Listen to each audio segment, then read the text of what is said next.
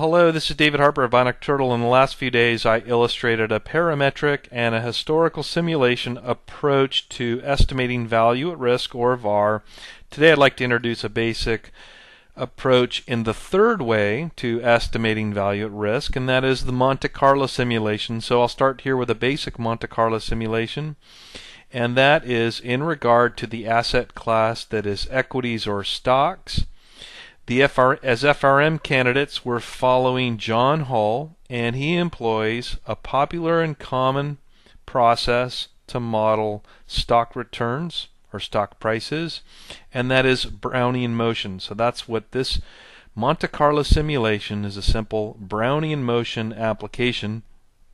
And so just to show you how this works, here's the formula from John Hall that describes Brownian motion, and it says on the left here that the natural log of today's price divided by yesterday's price, that's if the periods are daily, price T divided by price T1, take the natural log, that's the continuously compounded periodic return for the stock.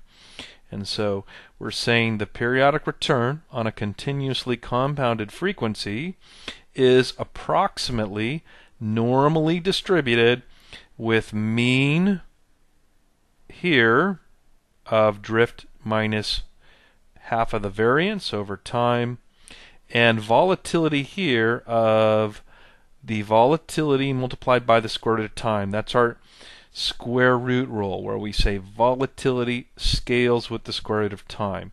So we've got a periodic return on a continuous basis that is approximately normally distributed, and this is why we say that price levels are log normal. That's because the natural log of the returns is normally distributed. If the natural log is normally distributed, we say here the price levels or ratio of prices is log normally distributed.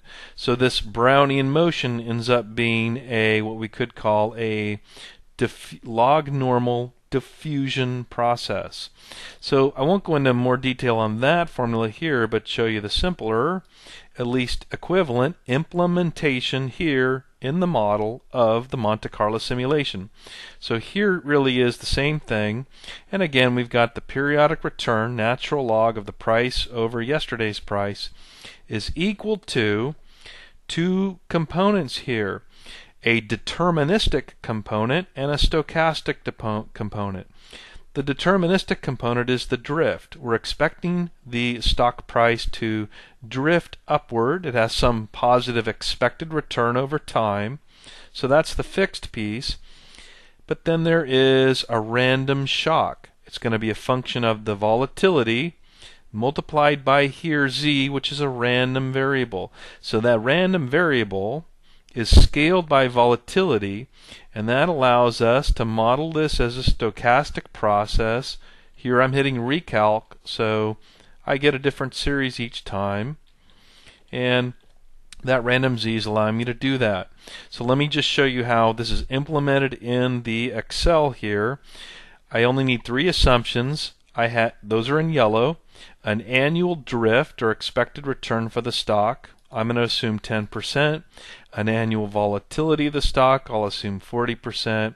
And then I'm going to assume the stock starts at $100. So then I need to do a few conversions here. First I convert the annual drift to a daily drift.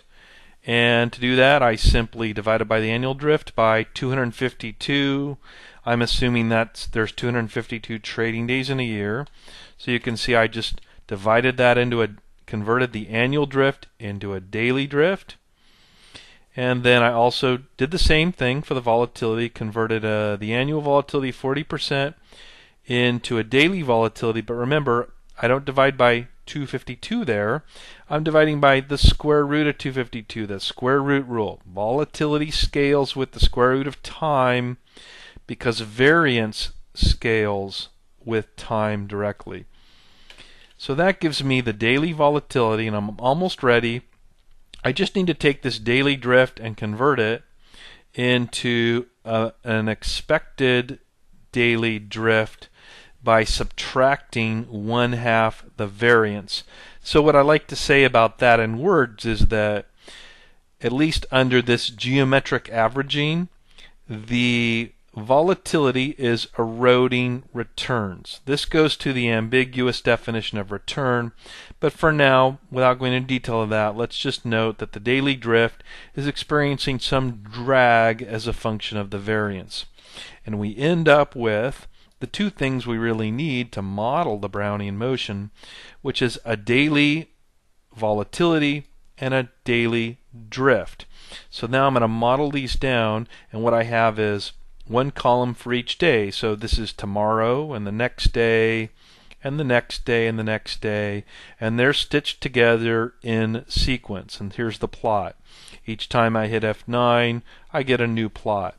If I take a look at the first day, the first thing I want to do is compute this random z here. This is a function, and we've seen this a lot in quantitative finance, norm SN of random. Random gives me the probability between 0 and 1, and norm SN then translates that into the inverse standard normal cumulative distribution. So it's going to give me a value generally between -3 and 3, and the idea of that is I get to randomize my volatility, and then having done that, I can now implement this formula for Brownian motion here. And if we take a look at this on my first day, you'll see how simple this is. I'm saying tomorrow the price is going to be a function of drift plus my volatility multiplied by that random z that I just calculated. So we can see my drift is here. That's my expected daily return. So if I just stop there, what I would get here is a straight slightly upward sloping line. My drift would be constant. But then I add to that the random shock. So it's going to be my volatility, my daily volatility, that's right here, 2.52%, multiplied by this random z right up here. In this case happens to be -1.19. Remember, that's going to tend to be between -3 to 3.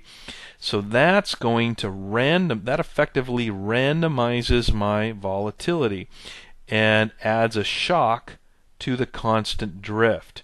So that's the essence here. Constant drift plus random shock as a function of the volatility.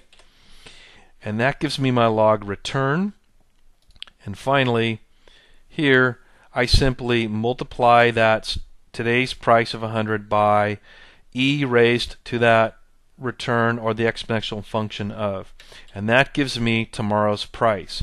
And then on the next day, I'm going to do the same thing.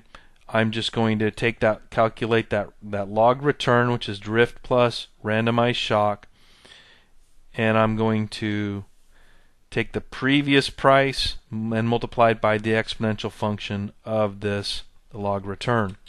And so each day I get a new price that's a function of the previous price, but it's randomized because I've got these random variables which will change here each time. And as I hit F9 each time to recalc, I get a new series based on my Brownian motion for a model of the stock price. So that's an introduction to a real basic Monte Carlo simulation. This is David Harper, the Bionic Turtle. Thanks for your time.